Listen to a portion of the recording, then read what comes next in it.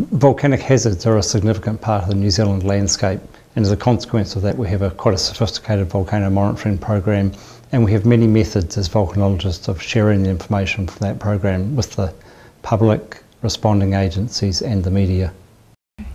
This table is the Volcanic Alert Level system for New Zealand.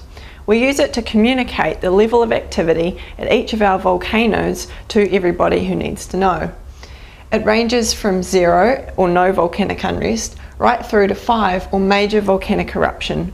There are 2 levels of unrest, minor volcanic unrest and moderate to heightened volcanic unrest. And then there are 3 levels for eruptions, which are basically small, medium and large.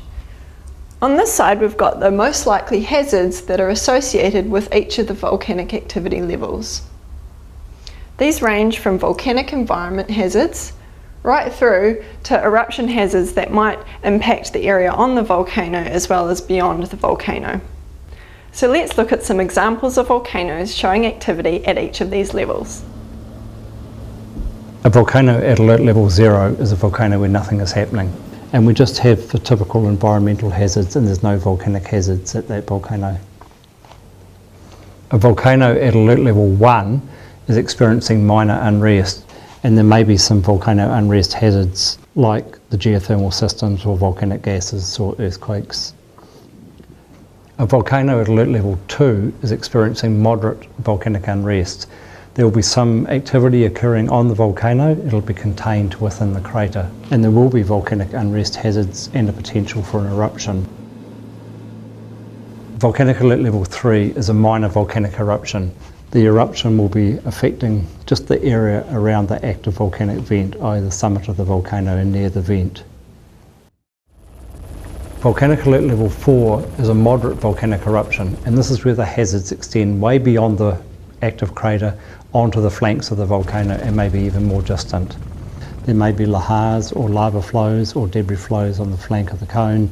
There may be ballistic blocks being thrown from the crater. Volcanic alert level 5 is a major volcanic eruption where we have significant hazards on the volcano and could be affecting communities way away from the volcano. At volcanic alert levels 3, 4 and 5, the volcano will be producing volcanic ash. However, the volcanic alert level system is really focused on what is happening at the volcano, not so much the distal effects that ashfall could be causing. So when the level of activity changes at an active volcano, we consider the GNS monitoring data, interpret it, and using our experience and knowledge, and as a group we then decide what the appropriate volcanic alert level should be and notify people of the new level. How do people find out about the changes in volcanic alert level? We'll put out a volcanic alert bulletin, and that will also be pushed out through social media, Facebook, Twitter, and also into the mainstream media. And you can also go to the web pages to find out more information about the status of the volcano.